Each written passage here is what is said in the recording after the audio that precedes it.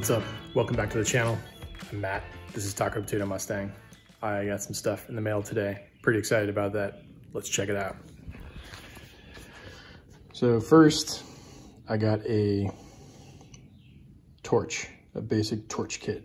So my plan is to use the torch to try and pull this screw out of the horn bracket. Also, I got some cheap brushes that I can use to hopefully finish applying the Pour 15 kit. I got some, I can't remember, just some clips or brackets or whatever they're called, to put the cloth tape and the electrical tape that I will hopefully have more of soon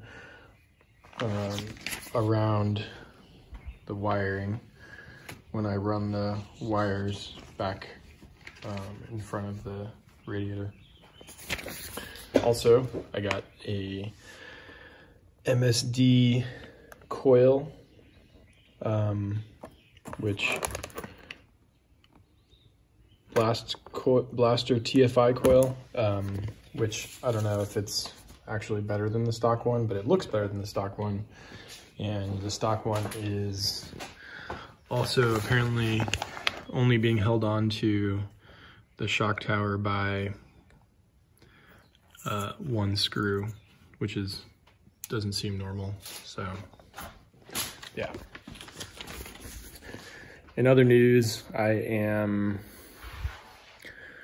still waiting on a ring terminal, which is fine because I still have to do the rust stuff, but yeah, so gonna try and make some progress on the Pour 15, get the ignition coil, blaster ignition coil thing installed, and then, yeah, free mod, weight reduction.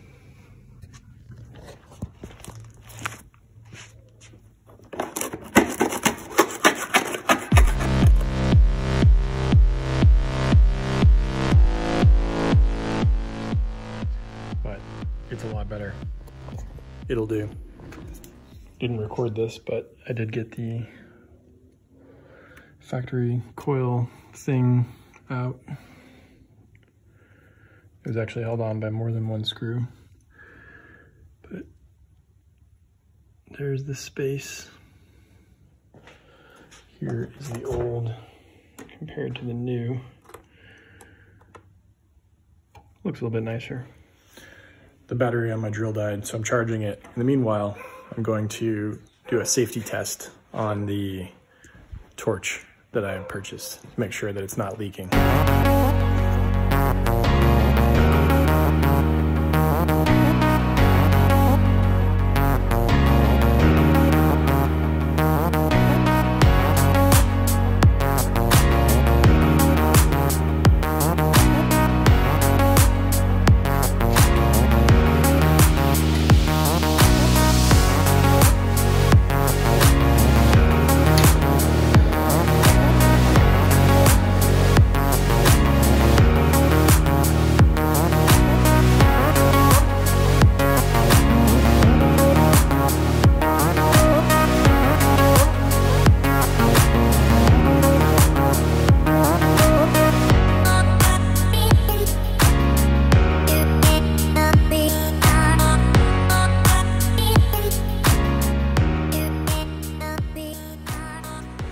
Finally! Oh my God. Okay, so the torch solution worked for getting the screw out of the horn bracket. Another shout out to the smart people on StangNet forums.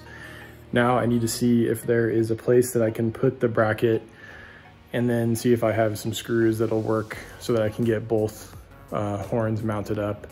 So we'll see if this progress continues.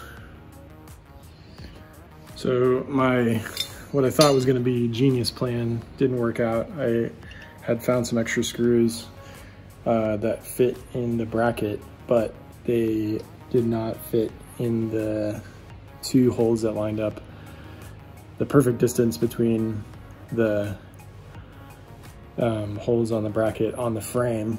So I tried something else. We'll see if this, basically what I did is I put the horn the same place, put both horns the same place that I had them, had the one horn earlier. I just put a couple of washers in between them to make up for the little like nib thing, whatever you want to call it, on the second horn, so that it seems like it'll fit. It's reasonably sturdy. I'm gonna plug them in for now, and then eventually when I get the battery hooked back up, we'll see if I get both the high and the low horns. So I mean, it'd be nice if I could use the bracket that I just spent all that time pulling the screw out of, but I think realistically what's gonna have to happen is I'm gonna have to eventually have a friend who's got welding skills or a shop weld that so I can have it back the way it's supposed to be, or something a little bit more ideal. So whatever. So my attempt at a super genius plan did not succeed because I think, well, it looks like the fender protector shield thing, this thing, will not fit with the horns the way that I have it, but that's fine. I'm just gonna get back to working on the rust underneath the battery tray, and I'll figure out a solution, a more permanent solution to the horn and fender protector situation at a later date.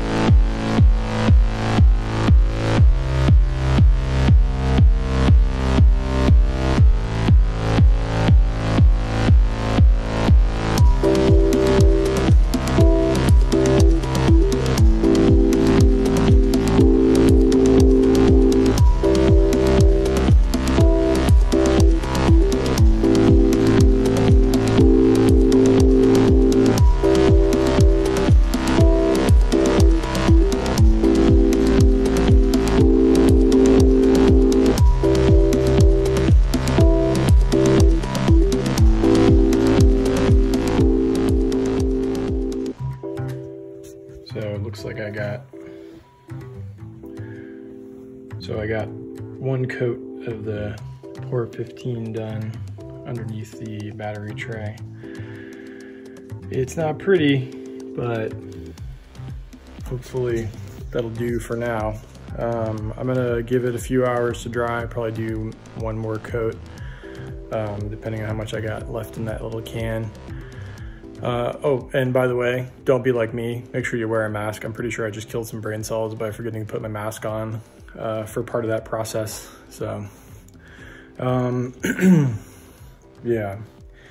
Anyways, I am still waiting on a few parts that I need to get the alternator cable squared away. I really just need a ring terminal and some electric tape. Hopefully those will be here in the next few days, and then I can get the battery tray and battery put back in, and then do that SR Performance alternator cable and get everything hooked back up, including that MSD coil, and then see if we can get the car started, maybe drive it around a little bit before we have to go do anything that takes it out of commission. Anyways, yeah. So it's the next day, and the Pour 15, it didn't look quite the way I wanted it last night before I went to bed, so I did not get another coat put on yet, but I'm going to do that today. I think it looks okay. There's definitely a few parts where it needs a little bit extra, but yeah, I'm gonna go ahead and put that coat on tonight, and then I didn't receive anything in the mail, so I'm still waiting on stuff that I mentioned earlier, but hopefully we'll get that soon, and I can make some more progress soon in the next week. Anyways, if you're new to my channel and you like my video, please hit subscribe. Thanks for watching. And be sure to check me out on Instagram. Also, Taco Potato Mustang. Take care, stay safe. Peace out.